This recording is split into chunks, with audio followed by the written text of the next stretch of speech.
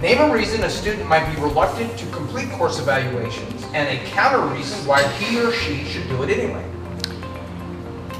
Apathy will never help anybody to improve.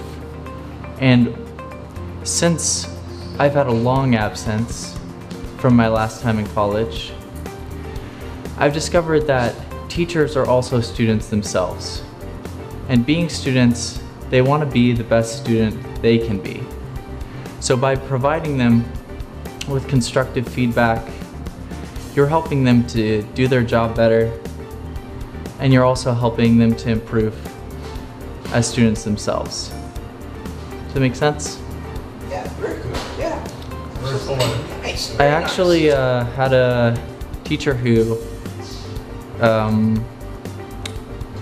was talking about a book that I was extremely familiar with, and he was like really humble to know that he had actually misquoted it, and I was surprised. You corrected him and he was humble about you. Yeah, correcting him? yeah, Yeah, good. and I was thankful about that, you know. That's excellent.